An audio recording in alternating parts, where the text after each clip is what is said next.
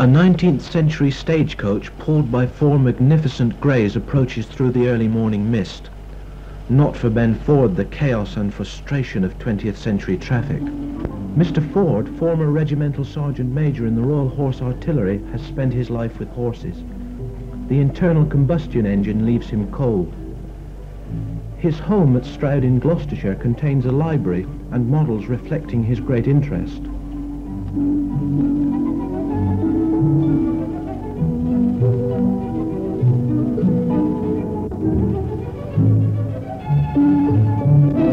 And his museum has a superb collection from the golden days of horse-drawn transport. Its 30 or more carriages, including a Victorian hearse, drays and hay wains, have all been restored to their original condition. The task of restoration is always in progress. Here Mr. Ford helps a carpenter at work on a stagecoach, completed in 1843 for the Spanish ambassador to Britain. It is thought to have made many journeys between London and Madrid.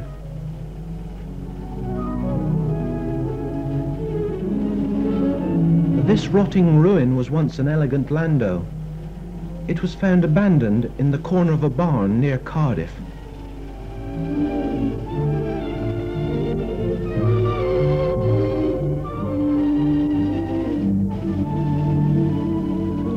After months of painstaking work, it looks as good, if not better, than new.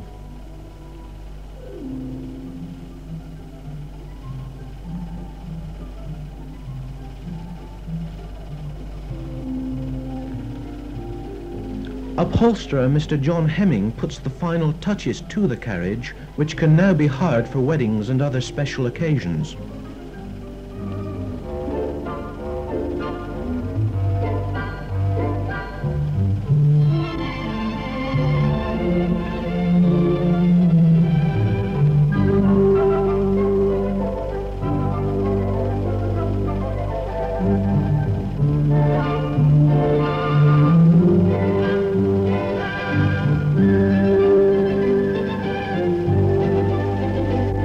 The stagecoach, 132 years old and used on the Cardiff-London route, is perhaps Mr. Ford's favourite possession. He is also very fond of this brougham, once used by a well-known Cotswold family. The harness room is a treasure house. One gleaming set alone is valued at £1,000, and there are many to admire. Cleaning it all is readily undertaken by young pupils of Mr. Ford's riding school.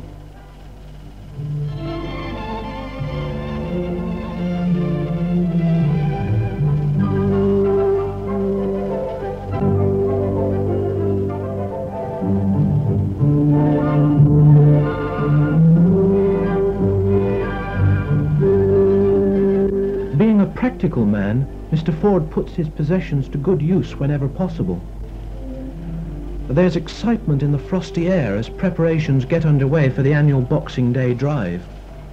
It's a fine way of shaking off the effects of overindulgence on Christmas Day, and many people turn out, not only to take part, but also to watch the procession pass. This year Mr. Ford has decided to drive the red and black stagecoach to Stonehouse, 3 miles away.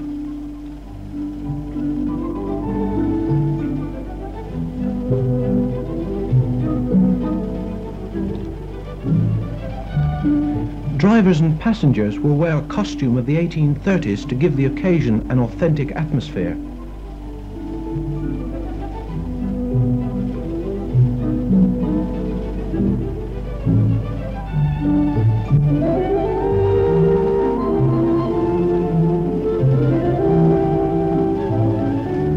There are many willing hands to make sure that everything is ready for the off.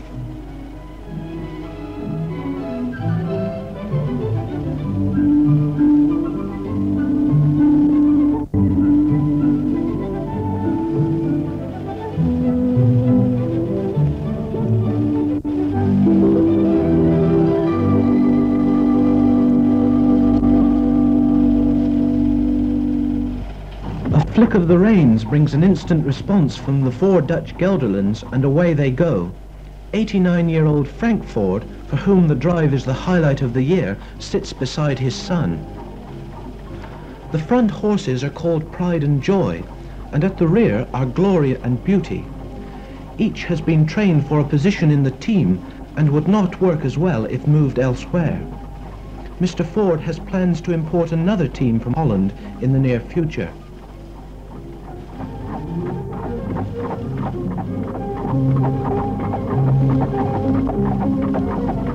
Following the coach are young outriders from Mr. Ford's riding school, and a green and cream rally car driven by Mr. Reg Davis, the well-known horseman. Finally comes the broom with Miss Iris Bartlett, Mr. Ford's first driving pupil, at the reins.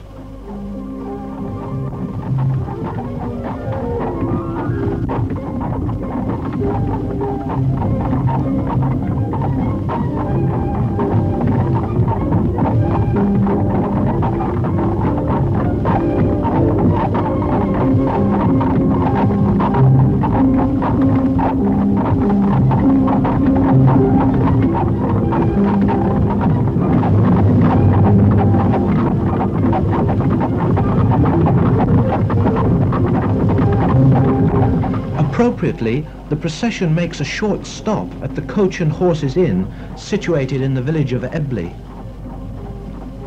Although a steady pace is being maintained, there is no fear of infringing this sign.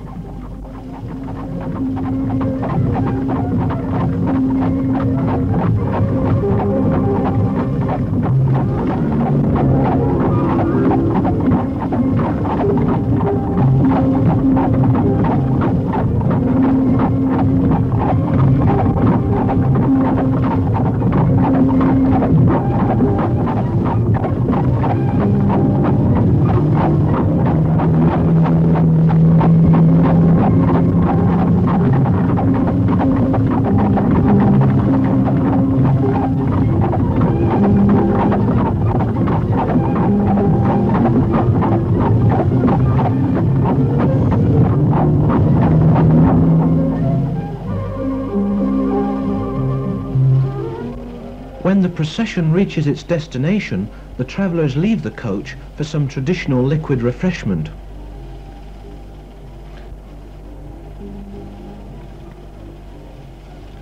Mr. Ford's niece, Maria, keeps a watchful eye on the steaming horses, while Mr. Ford Sr. stays put and enjoys a smoke. A journey of yesteryear is over. The coach is back in the museum, and the horses have been returned to their stables.